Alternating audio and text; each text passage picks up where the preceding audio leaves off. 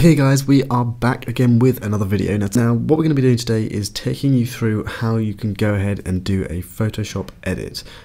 So what I mean by that is take a photo and adapt it and change the landscape, change the environment completely to something that you have thought up, something in your imagination that you want to create. So I guess you could say like a sort of landscape or a world that you want to create through Photoshop. So this is my Instagram account. It'd be great if you guys go and follow it. We're on 6,299 followers. If we can get that to 6.5k, that'll be absolutely epic. So these are some of the photos I've done. Now, for example, this photo here, this was all done on Photoshop, and this is a collection of photos I've taken and some photos that you can get off the internet. Here, I did this one as well.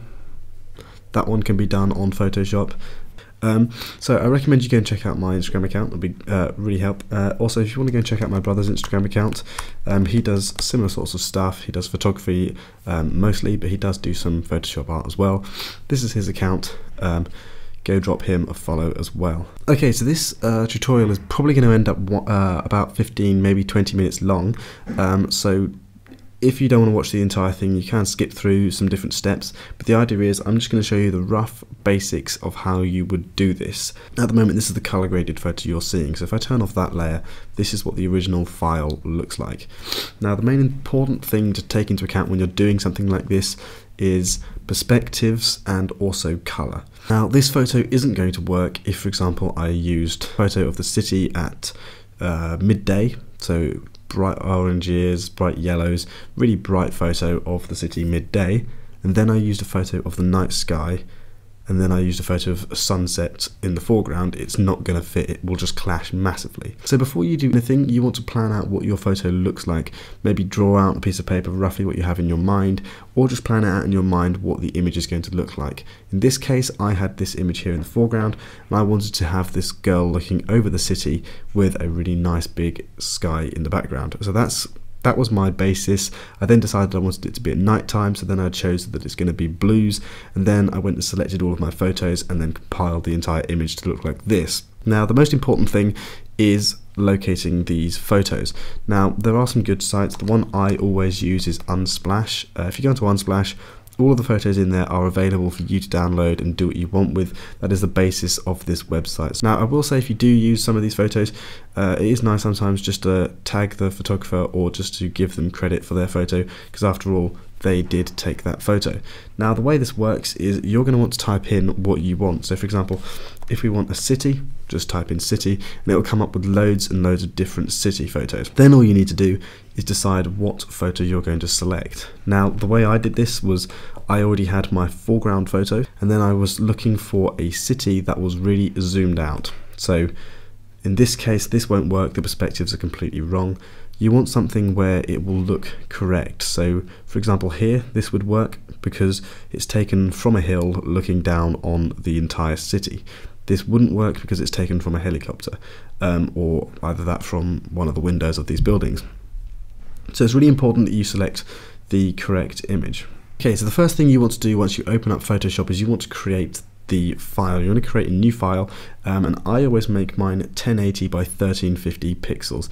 That's because that is the largest portrait photo you can have on Instagram. Okay, so the next thing you want to do is you want to paste in your photo files into your Photoshop document. Now in this case, I decided I wanted to remove the background. I didn't want it to be in a natural environment. I wanted it to be in somewhere man-made, hence the fact it's now looking over the city. So what I then did is I went to the quick selection tool.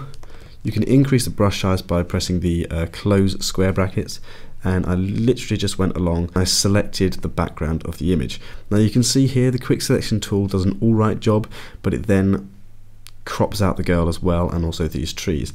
So what you can do here is you press the Option key, which makes it to the negative, which will get rid of our selection, and then we just draw over where we want to keep. Now, one thing you'll notice is when we click on the mask tool is it's actually going to delete our foreground. So you can see here that's not what we wanted it to do. So you want to come over and press Shift Command I. That's if you're using a Mac. If you're using a PC, I think it's Shift Control I.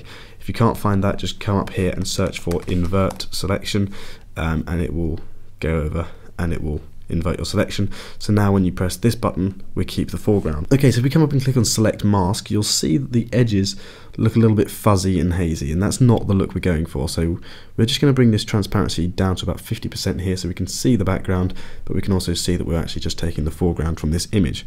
Now it depends on what your image is. In this case we've got rocks, so we've got very sharp defined features. So we're going to drag this contrast up to about 30% and you'll see immediately the rocks look a lot better. The problem we've got is the girl's hair here is going to be very sharply cut off, and also around the trees we want to make sure those edges are a lot finer. So we can come in, we can zoom in to the parts we want to make sure are in a selection, and we can just brush over them with this tool. We can increase the feathering size ever so slightly. So when we come over and click OK, and then we click on this select and mask down here, you can see it's removed the best part of the background. What you're going to want to do now is go in and make the final adjustments. The reason we use a mask and we don't just delete the background is because if we want to place something back in again from the original image, we can do that. We haven't lost any data or information. So by pressing the brush key and selecting down here in the colors white and also black, we can paint in or remove stuff from this image. We're going to select the black color, and we're going to come in and we're just going to try and sort out as best we can around this girl's head. Now you can see at the moment I've got my hardness on 0%. There are two ways you can get your hardness. You can come up here onto this selection and you can adjust your hardness, or you can do control click on the part you're editing and it will come up with this where you can adjust the size and hardness and the brush type. Now for things where you want a solid defined line, you're going to want to have your hardness probably on about 80 to 100%. If there's something where you want it to be soft, put your hardness to 0. Okay, so that is the foreground basically sorted at the moment. Okay, so I've now pasted in the city.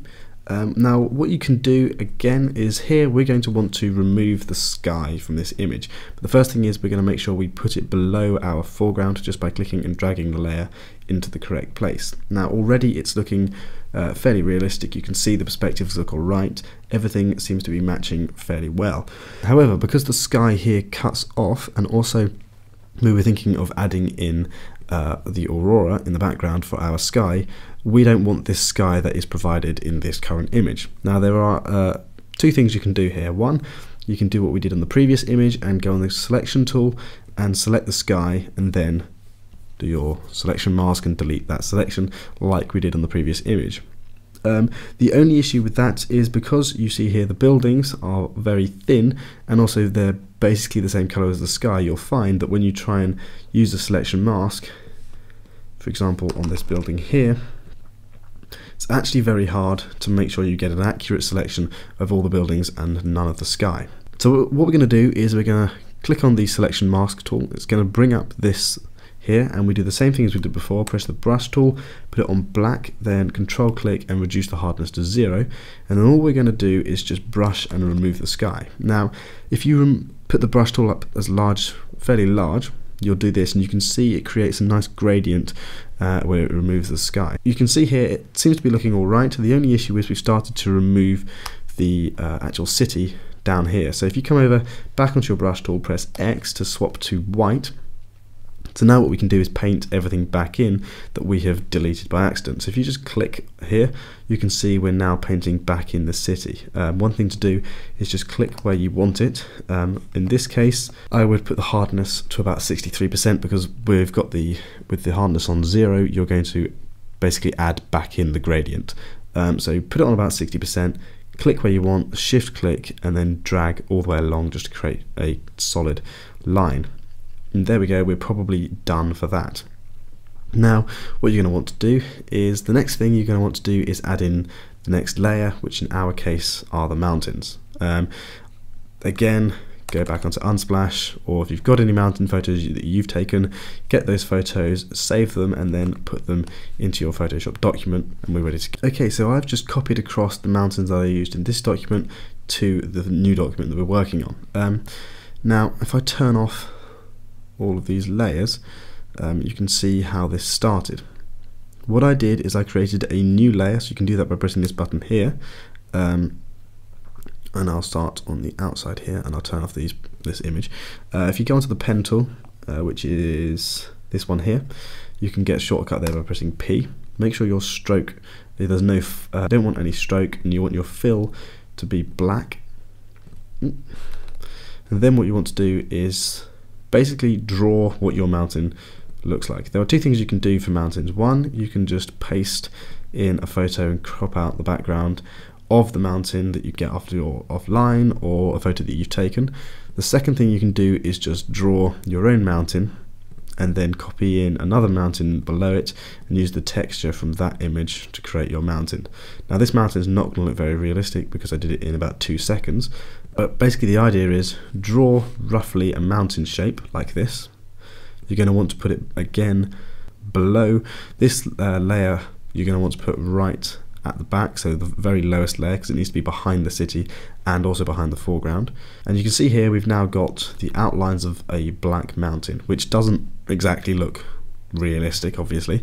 Not to mention the mountain outline isn't very good either, but obviously you can spend more time on that if you wanted to. Now the next thing to do is go online and find a mountain photo. You paste in your image, drag it roughly to where your mountain is. Okay, then what you want to do is press the Alt key, hold near the bottom of that image, and then click. And what that's going to do is create a clipping mask of this image to the pen, the outline that you just drew. Then what you can do is by pressing V, you can then drag that mountain to roughly where you want it. And what we're aiming to do here is just basically use the textures of the mountain image we've just downloaded from the internet to make our mountain look realistic. And once you've done that, you then want to make sure that this all blends well with the rest of the image, and you can do that through adjustment layers. Now if you remember right back to the beginning of this video, I mentioned that you want to make sure all the colors are correct. The way to do that is to come down to this tool here and click on adjustment layer, and you want to create one, first of all, hue saturation. Now in this case we're probably going to want to drag it to around 13, something like that. We can then adjust things like the brightness. Actually, before we go any further, make sure you press Alt and click, so it just selects every layer. Whenever you do Alt click, it just makes sure it only adjusts the layer below it, and it doesn't adjust the rest of the image. So we can now come and adjust the saturation. I'd reduce the saturation a tiny amount, and we can also change the lightness as well. Again, you want to reduce that because it's night time. I'm doing these really quickly, you can spend more time on them. The next thing you want to do is come down here again, you want to click on brightness/contrast, press Alt click on the bottom of that layer just to attach it to shape 2 down here, which is our mountain layer, and then again you can adjust the brightness, reducing the brightness a bit, increasing the contrast. It all depends on how your images match and go together. The next thing you want to do is, already this is looking like it's fitting fairly well. It may be a little bit too bright, but we can adjust those later. Come down and click on curves. Now this curves layer all depends on how much you're willing to go, how far you're willing to go. I usually do a nice S curve with a bit of fade. So increase the highlights ever so slightly, decrease the shadows, and then just lift up the shadows like that just to fade it in. And you can also reduce the increase of put some fade on the highlights as well. Now the final thing really before we get into the details is the sky. Again, go and find your sky image, whether that's a photo you've taken or you get it offline, paste it into your document. And then this one is really quick and really simple and easy to do. We haven't got to delete any backgrounds, we just literally paste it in and blend it. So, okay, so this is the image that I used. If I put it right at the beginning, you can see what the image looks like. So I'm going to bring that layer right to the back, behind everything that's in the foreground, including the mountain that I just drew. So the next thing we're going to do here is blend the sky to the background. Sorry, blend the sky to the foreground. Okay, so the next thing we're going to do is come to the mountain layer, and I'm just going to basically fade out the edge of this mountain. It looks a bit too sharp. If you look down here, it's slightly faded on the top, like a sort of misty sort of look, I guess you could say. Here it's just one block solid color. So what we're going to do is come over to the image, and we're going to click on this mask button. It's going to give us a mask here. We're then going to click on the brush tool, or we can press B. Then we're going to press X to make it black, and then we're going to control click, reduce the hardness to 0. Then what we're going to do is press the close square bracket, making it quite large, and then we're just going to around the top edges of the mountain, and we're just going to try and remove ever so slightly. You can see it's kind of fading out the top of the mountain as though there's some sort of mist going on, and you can see it fits a lot better with this mountain here. Now what we're going to do is we're going to want to put a fade behind the city and mountains to the sky, because when you look at a night sky, you'll usually notice that the horizon is brighter than the top of the sky. The way to do this is to come behind the mountains and foreground layer. You're going to want to click on New Layer and then come over to the Gradient tool. Click on it up here so we can select any color we want, and you want to make sure you're clicked on this one. Once you've clicked on that, you'll notice you can choose any color and it will go from any color to transparent. Now if you click on this button here, we can then come down to color and select whatever color we want. That's the color I'm going to use. Might make it a little bit brighter. You want to go for something that's dependent on the time of day you're going for. So for nighttime you want to go for something that's white, pale blue. Select something like a bluey white for nighttime. For evening you want to go for something like an orangey red, and for the middle of the day, again, maybe sort of yellows. You can tell from what you can see during the day.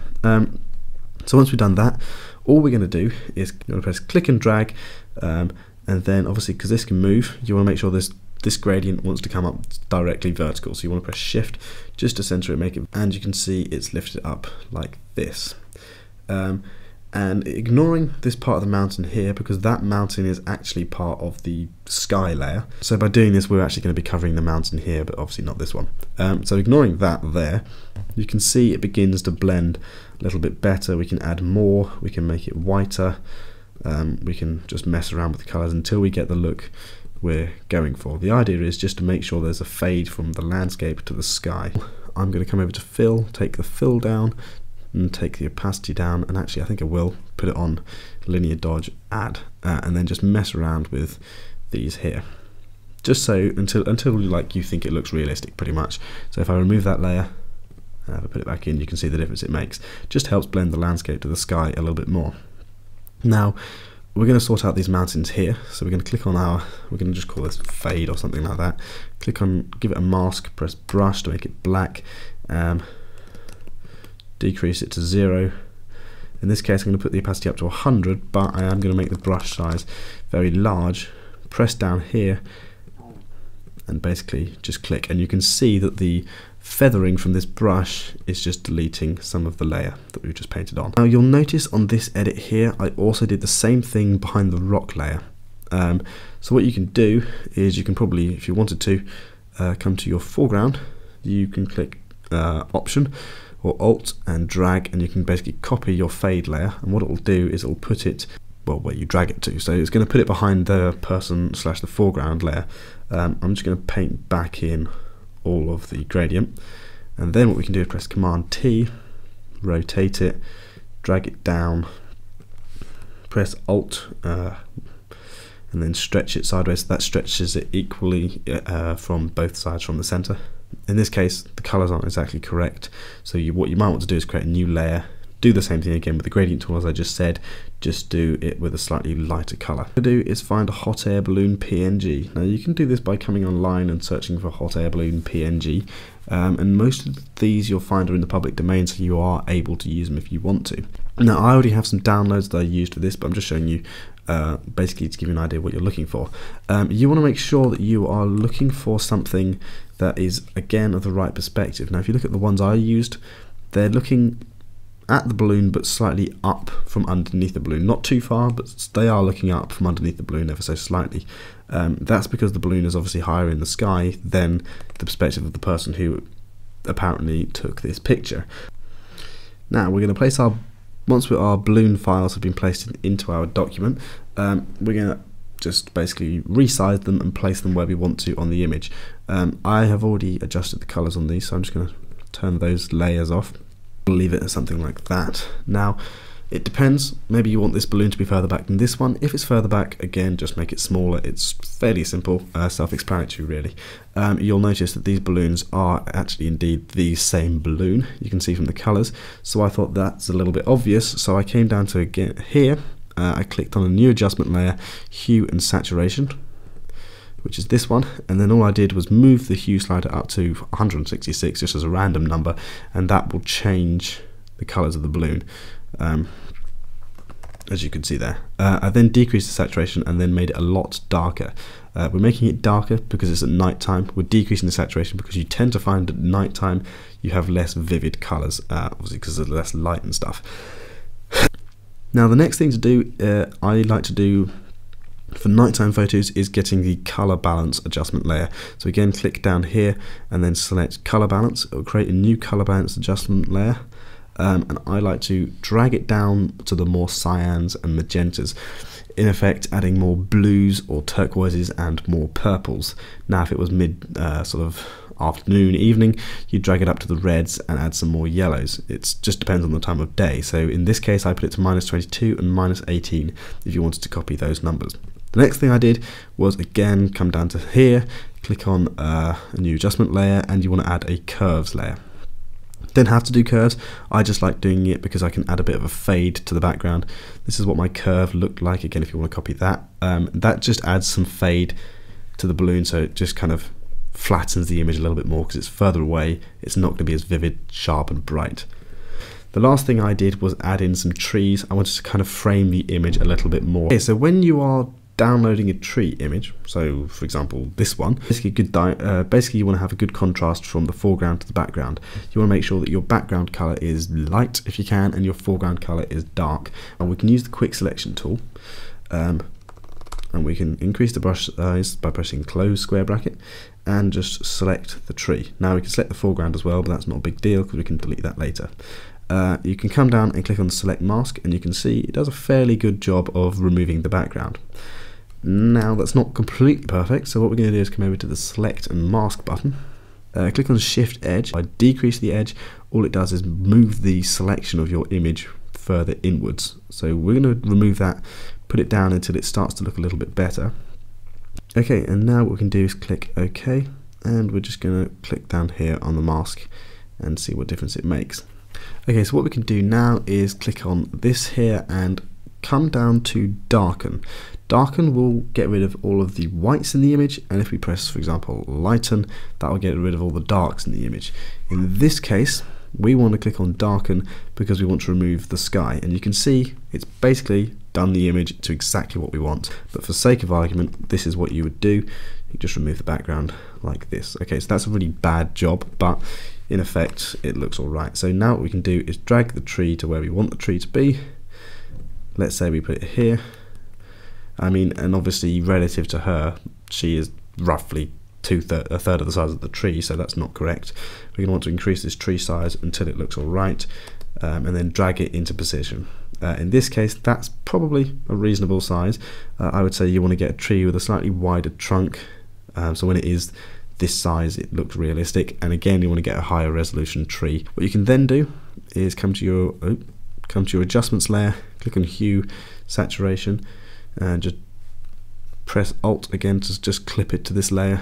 Decrease your saturation and the brightness because obviously the tree is kind of not lit up by anything, and you can also adjust the colors if you want, so you can make like a, I don't know, green bright pink tree if you really wanted to. So I've placed in my trees. As you can see, the image we've got obviously is the same image as what I showed at the beginning, but that is working fairly well. Now we're basically done. This image is there, it's sorted. The last thing you want to do really is export the image. You can then, if you have Adobe Lightroom, color grade it in Adobe Lightroom. If you don't have Adobe Lightroom, I'll just show you really quickly how you can do a nice quick color grade in Photoshop. So all I've done there is selected all the layers, pressed Command G, just create it into a group. If you press Command J, then you create a new group. And all we're doing here is we're just going to merge all of these layers just to create one block solid image. Now before you go any further, do not, I repeat, do not do that to your original file. You want to keep this here. All of these layers that you've been editing, just leave them there. Don't group these together, because if you do find you want to come back and change any of the individual layers, you can from this, but you can't from this layer here. So just keep that in mind. Then we want to do press Shift Command A. This is going to bring up the adjustments panel. I think it's Shift Control A for Windows, but if it's not, search Camera Raw into Help or something like that and it'll bring it up. Okay, so now we've got that up. It's really simple. All you want to do is just change all of these things and you just mess around with what you want. So I'm going to bring up the exposure. I'm going to decrease the contrast ever so slightly. I quite like bringing up the highlights in nighttime photos. If you decrease the highlights, it just makes the image really flat and dark. So increase the highlights, decrease the shadows, increase the whites, decrease the blacks, This is a really fast color grade, so if I'm going too fast for you guys, I'm sorry, but we've got some other color grading videos on the channel if you want to check those out. There probably is a playlist, I think, called color grades or how to edit like or something. I like to increase the vibrance probably to about +10 and then just decrease the saturation slightly. So that's basically our main basic panel done. Because it's nighttime, I am going to just add a bit more blues, make it a bit -9. Next one is tone curves. I just do my simple usual basic tone curve, which is an S curve with some fade in it, so you increase the highlights, decrease the shadow, mid-tone things, lift up the shadows, just adding some fade, decrease the highlights. As you do this, sometimes you'll find it actually looks a lot more saturated, so we can go back and fix that in a bit. Now this is detail. You might want to add a bit of noise reduction, because you may find when you've done all this color grading to all of these photos are different resolutions, so when you do some edits to them, you're going to lose quality as you go through, so you may want to add a bit of noise reduction just to sort of fix that. Now I like to come over to this camera calibration, and I like to make it sort of teal and orange. The way I do that is make this about 50% on the red primary, and about in this case we've got quite a bit of blue, so I'm going to make it probably about -19 in the blue primary, and then mess around with the saturation of each, and you've got on yourself a nice sort of tealy blues. And if there are any oranges, you make them all orange basically. So there we go, that is our color grade done-ish, fairly complete, and you can see the difference that makes just by finishing off the image, making everything fit a lot better together. Okay, so there you go, that's how you do it. Basically, that's a really quick color grade. I hope that was useful. I hope this video wasn't too long. It's probably going to turn out to be about 20, maybe even 30 minutes now. But that's just, I wanted to walk you guys through how you did it, as opposed to just show you each of my layers. It's a lot easier to understand how it's done if you see it done and explained through it. So again, I'm sorry if that video was really long, but I've been asked by quite a few times, for quite a few people for quite a long time, to do one of these videos. So thank you so much if you enjoyed this video, guys. If you want to see any more like this, if you want me to create this into a series, let me know. I will probably create a playlist of these videos at some point. They are quite lengthy to film. If there's any other videos you guys want to see, just leave a comment down below. But we do get hundreds of comments, so it is a lot easier if you come and follow us on Instagram and just send us a message, because we get a lot less of those, so we'll be able to see your messages easier. If there are any questions you want to ask, just let us know on Instagram. See you in the next video, guys. Live long and prosper.